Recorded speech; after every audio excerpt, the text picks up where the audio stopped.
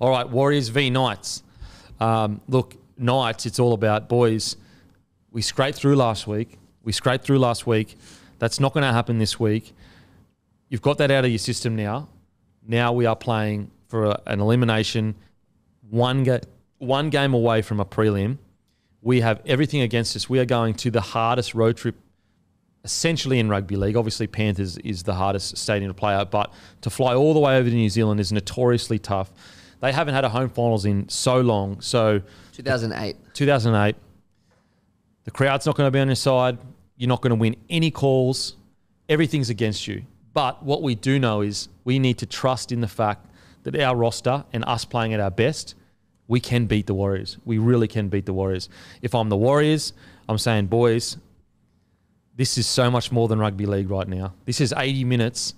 This is for the Kiwi that's struggling, the single mum that works her ass off all week and watch rugby league at the weekend and it changes her whole weekend, the single father, the guy in the mines. This is for the Kiwi that gets happiness out of us doing something great. The whole nation has gotten on our backs. It's time to repay them this week with 80 minutes of the best we possibly can play. You've got me feeling like I can tackle AFB right now. If the Warriors don't use that as a pump-up video for this week's game, they're doing something wrong, because I was getting tingles down my spine.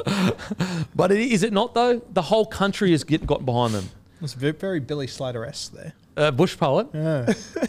But the whole country has gotten behind them. Yeah. They need to repay them with, at the very least, an epic clash where they leave it all on the line. Whether it's win or lose, they need to walk away.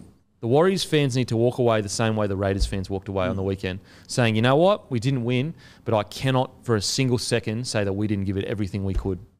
That's what the Warriors need to do. Imagine being like Adam Elliott. I think he played 75 minutes the other day, come off the field to know, fuck, I've got to go to New Zealand and take on AFB.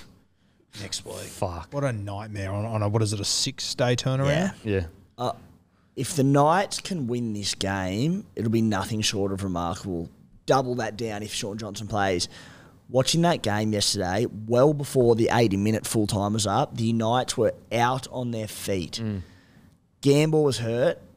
Hastings is obviously gone. Ponga laid on there, looked like he was hurting. They were gassed. They went 90 minutes in a finals game.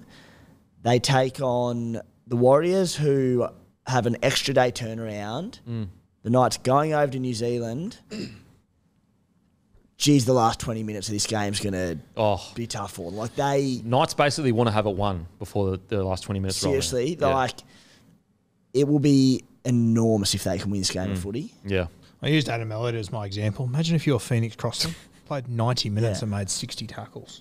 Mate, I would literally have mobile ice baths and they'd just be staining them for the next fucking 6 days. Phoenix Crossing's they'd rock up to the field. Asleep, the poor bastard. Rock up to the field and fucking cast. Now the Warriors, is SJ going to play? Is he not going to play?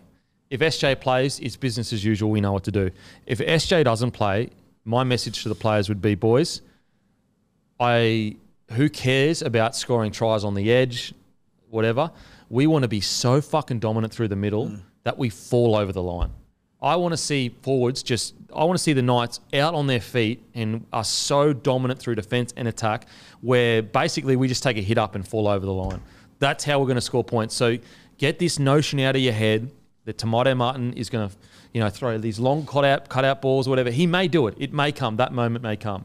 But I would be so forward heavy and so aggressive through the middle that basically the Knights just get blown off the park because, A, we know they're going to fatigue later in the game. B, they've just gone through, the forwards for the Raiders absolutely bashed the Knights. So even if SJ doesn't play, there is a path to victory for the Warriors. There really is. From the Knights' perspective, it's basically, we already spoke about the short turnaround, but where is our point of difference? It is Kalen Ponga. Guys, we just need forwards. I need you to lay a platform. Boys, halves, all I need you to do is give us space for Kalen Ponga because their edge defence will show opportunity. Kalen Ponga is the best in the comp, maybe on equal par with Reece Walsh, maybe better, at creating space for outside backs. Just lay a platform for him. I think if SJ isn't playing, I think it'd be really interesting to see what the Warriors do. I personally thought, Dylan Walker, he can obviously play in the halves, but I thought they lost a lot with him not coming off the bench. You look at their reserve grade side, Volkman's had 9 try assists in the last 4 weeks. He had 4 try assists last week, absolutely decimated the Canberra Raiders. 4 try assists, scored one himself. He was everywhere. I would seriously consider playing him, if for nothing else, just to get Dylan Walker back around the middle. Yeah. It has to be Volkman, doesn't it? Has to be Volk. I didn't think Dylan did the best job last week. And they did miss him through the middle. And I would just be basically telling Tomato Martin and Volk, like, high percentage plays, just do your defence. Yep. I don't want to see, you don't need to kick on third with grubber tackles or whatever. I want early kicks, back of the field, get the Knights forwards turned around, because these guys will gas. It will be almost physically impossible for them to play 90 minutes and come out and play another 80-minute absolute grind fest. Bang on, Kempy. You're just saying, boys, they're going to run out of steam tonight. We need as much ball in play as we can get. Complete high, as you said, kick early. You're playing into the Knights' hands if, this sounds silly, but you're turning over, you're giving away penalties, you're giving them a chance to get a breather and get their Kicking legs the ball back. out. Keep it in play, keep it quick, play through the middle. As I said, don't give them any stoppages. Yep. If they have to deal with another gritty through the middle performance tonight, they just physically won't be able to do it. And this ball playing between, depending on what they do with Walker, but Walker, Blake, Tohu Harris, Wade Egan in around the ruck, they can create enough through all these blokes, these short interchange of passing. Mate, Adam Blake's having a field day scoring tries this season. They've got it in them, like,